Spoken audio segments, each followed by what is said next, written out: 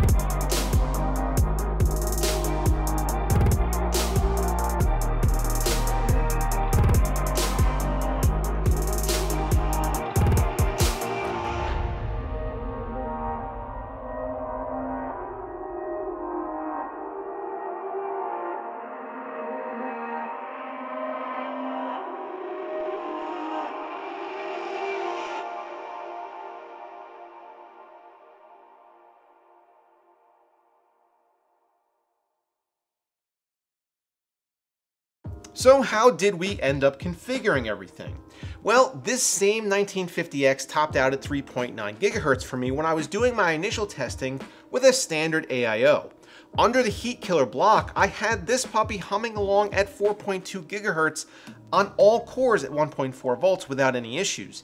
However, I backed it off to 4.1 GHz at 1.35 volts as this is a more comfortable daily configuration for me. This gave me idle temps around 24 Celsius and max load temps during IDA64 stress testing of 57C. This is absolutely outstanding and well below what can be expected out of a comparable Intel i9. The G.Skill Trident Z had no problems running at 2933, although I did have some instability at 3200. The system would boot just fine, but I experienced a few crashes and didn't want to take a chance, so 2933 it is. As with many Vega GPUs, overclocking isn't their strong suit, although I was able to achieve 1710 MHz on the core and 1000 MHz on the HBM before running into constant crashes. However, even with the power target slider cranked all the way to the right, I still couldn't get stable boost frequencies higher than the low 1600s during gaming.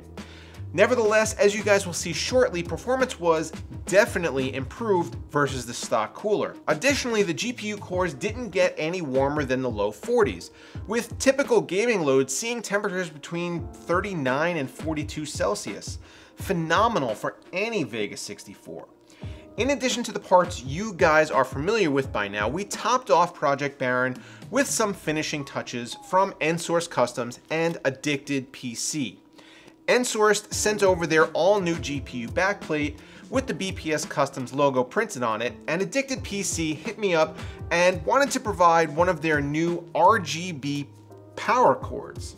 They come in all different colors, but I went with carbon, a fairly neutral flavor. Also, although I do appreciate the flexibility, I didn't want to run another RGB header cable into the case to enable the lighting control on the plug itself, but it looks pretty cool anyway.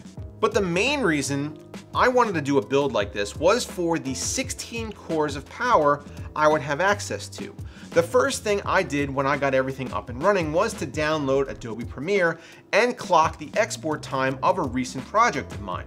I copied over a timeline that I worked up on my i9-7900X system, a fairly basic 8-minute 17-second 4K project with minimal correction and only a few layers.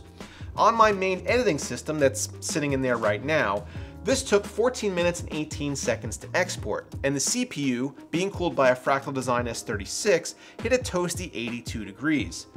Project Baron tore through the same task in 12 minutes and 59 seconds, with the CPU maxing out at 52C.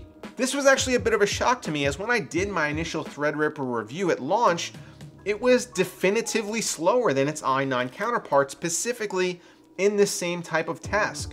However, BIOS revisions and microcode updates, along with better memory compatibility, have significantly upped the game of the 1950X when it comes to video editing. And that makes me very happy. In some other CPU-bound tasks, Project Baron continued to impress, scoring almost 3,500 in Cinebench, topping 200,000 in Realbench, and posting impressive Firestrike and TimeSpy CPU-only scores. But I'm sure you guys want to know how our Crossfire GPUs fared in graphics-intensive applications and gaming. Well, here are those results.